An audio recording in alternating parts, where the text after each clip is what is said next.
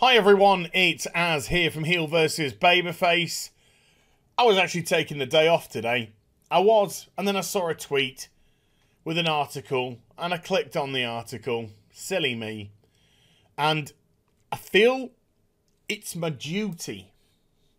I feel it's an obligation that I need to carry out to rip the crap out of this hot garbage. Because Star Wars has become so embarrassing. It really has. I used to love being a Star Wars fan a few years ago. You know, even with the prequels. It's like, okay, it's the prequels, but whatever. But now, it's embarrassing. It's embarrassing. So if you ever get into one of those circumstances where someone's like, you like Star Wars, you got to preface it. You know, you got to establish the rules with them. But I'm talking about the original stuff, you know. A New Hope, Empire Strikes Back, Return of the Jedi. Not this, not this new stuff. You know, you got to try and make sure that they know that, no, you're not associating yourself with this new garbage. This poop Hummer that Disney's been driving around, leaving big trails of shite everywhere. And every time they open their mouth about it, every time they try and explain or fix something, it just makes it worse. It just makes it worse and embarrassing.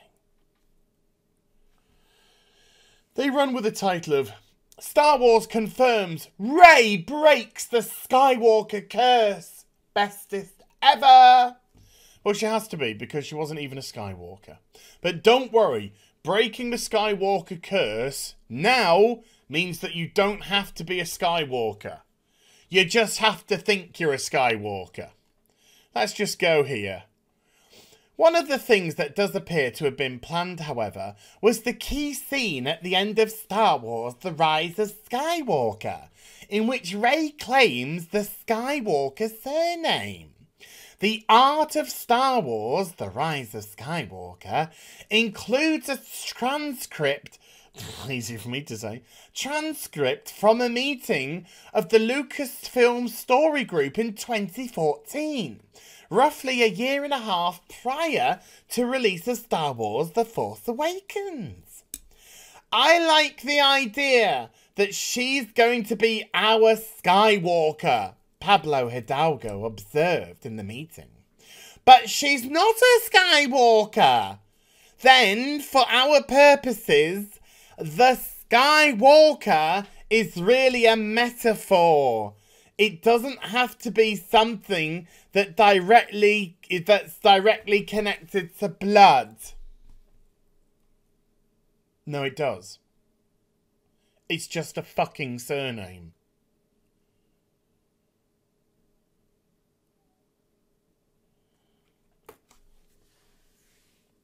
Oh.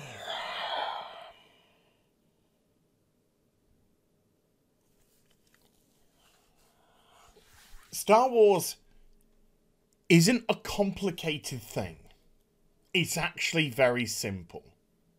Sometimes simple is good. Why? Because you can spend your time developing your characters to go alongside it.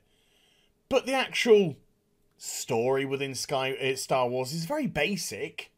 It's good versus evil. It's World War II in space. It's nothing too brain-taxing. Every time you try and do something simple, every time you just need to do something simple, and this shite comes out. If you're not having a Skywalker in your film, fine. No problem.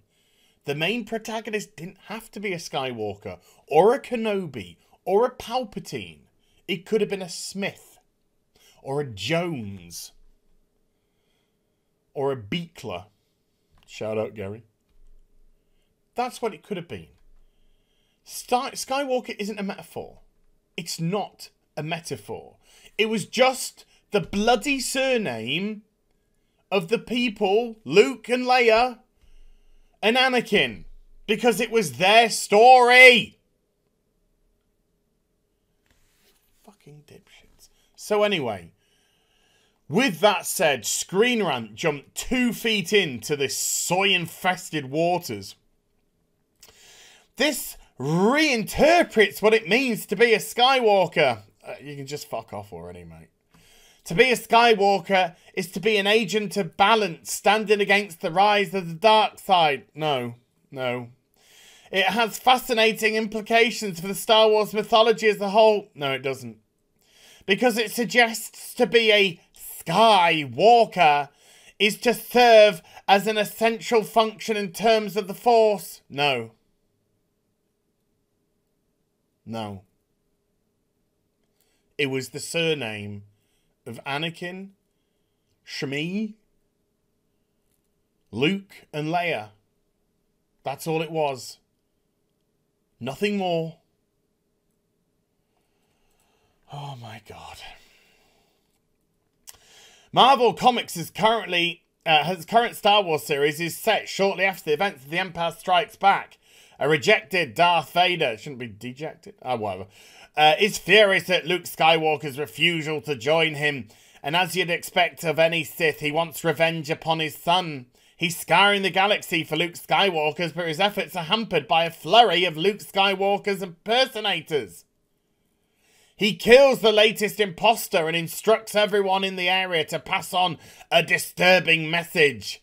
Skywalkers die, Darth Vader declares.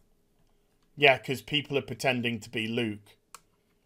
They're pretending to gain some of the clout from his destruction of the Death Star. It's not a metaphor. It's not interpreted as a metaphor. He's basically saying, I'll kill every fucking one of them that pretends to be Luke Skywalker until there are no Skywalkers left. It's not metaphorical, it's literal.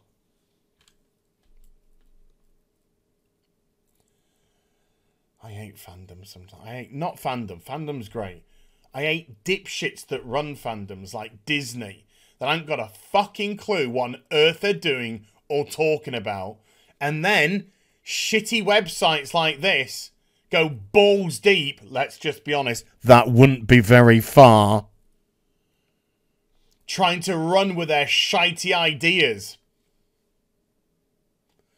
Let's go down here because this is where stuff just gets fucking hilarious. But there's a reason Star Wars 9 is called The Rise of Skywalker. They're not actually numbered. It's not actually numbered, but okay. It is because Rey, unlike all her predecessors, is the Skywalker who rises from the dead. She's Palpatine. Skywalker isn't metaphorical, she's Palpatine. She does so because of Ben Solo, a Skywalker by blood. Half Skywalker, yeah. Who gives his life to save the one who had become a Skywalker by choice. No, because she hadn't even taken the Skywalker name by then. It's right at the end of the film that she decides to steal the Skywalker name. Here, I'm going to do something. My name is as Skywalker. Guess what? It makes me no Skywalker whatsoever. I'm as much as a Skywalker as Rey is, which is not one. Not one at all. Oh my God. Viewed from this perspective, you can't view it from that perspective because she wasn't a Skywalker. There is a messianic, whatever, aspect to Rey's story. She got raised from the dead. Lots of people get raised from the dead. Comics characters come back from the dead all the time. Ben Kenobi dies, becomes a Force ghost. Yoda dies, becomes a Force ghost. End of Jedi, Darth Vader dies, becomes a Force ghost. Luke dies because it becomes a Force ghost due to shocking storytelling. Han Solo dies and somehow is in Rise of Skywalker, whatever. She is the Skywalker who carries the curse to death and breaks its power when she is resurrected. Here we come, folks. Reylo shite incoming. And notice the symmetry of all of this. She does so because the power of love, a force from, is greater than the dark side. You mean when Rey fell in love with barely any interaction whatsoever with Ben Solo, the murderer of billions of people? She was like, whoa, what a nice set of abs he's got. Tits ain't bad either. Wouldn't mind a bit of that in me. That's the love story.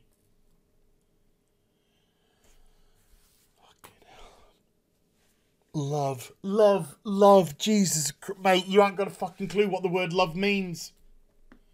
This isn't a love story. This is called a contrived piece of shite written by a hack fraud who didn't plan his story out and had no idea where shit was going. Please, just let Star Wars die.